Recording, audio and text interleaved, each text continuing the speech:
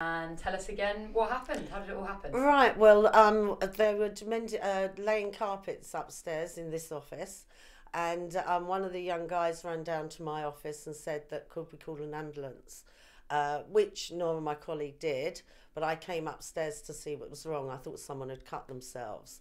But when I got here, there was a gentleman in the corner of the office curled up going blue.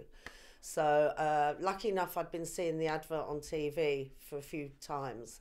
And I didn't know if he was having a heart attack or anything, but I thought, well, you know, let's try to do something. But it was very quick, and I just put him on his back and pushed his head back. And then started doing CPR.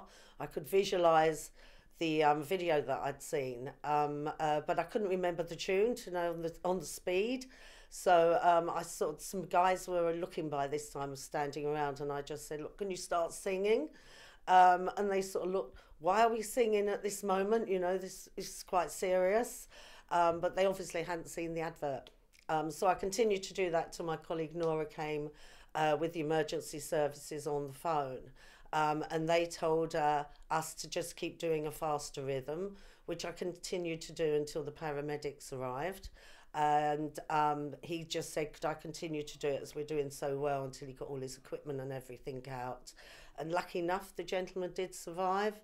He was meant to go to a wedding to his daughter in New Zealand a couple of weeks after, but obviously couldn't make it. But last week he did go and see her get married, and he's in New Zealand at the moment. Fantastic. And do you think you would have known what to do if you hadn't seen No, it? no, definitely not. That's what gave me the confidence to go ahead and do it. And do you think you'd have the confidence to do it again now?